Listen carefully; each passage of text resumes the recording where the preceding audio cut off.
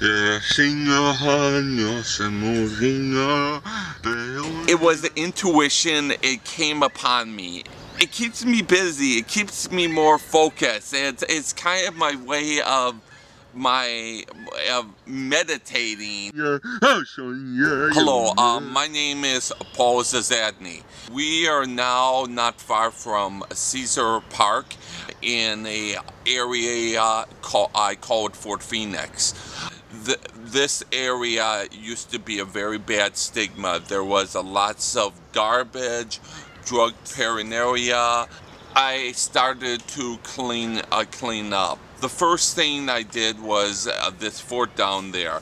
I took all of these logs and branches and I built a foundation. Made this myself, this lounge chair. Nice. This is all made out of wood and branches and leftover tree stumps. I would call these more towards the structure in an artistic form.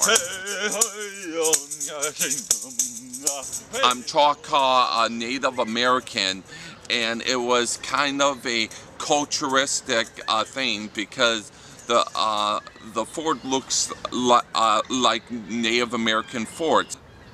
There's so many trees and branches that have been knocked down throughout the years, and I used all of these, and it was an arm and a leg to bring these over here. I had a brain surgery in 1991, and they found out that my tumor was getting worse and was causing more behavior disorder and seizures. So they removed the tumor. This is what a Native American culture would live in their period of time. Paul is my youngest. He's a gentle soul.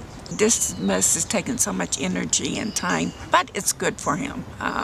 I'm very proud that I'm living this day on this earth. Now, when you come to this side, I'm basically done. The only thing left is to hopefully do some level of gardening, and I really encourage people be interested of volunteering to help me. It makes me so proud that he's achieving something, and this is going to live on if it stays here. You know, it's going to live on.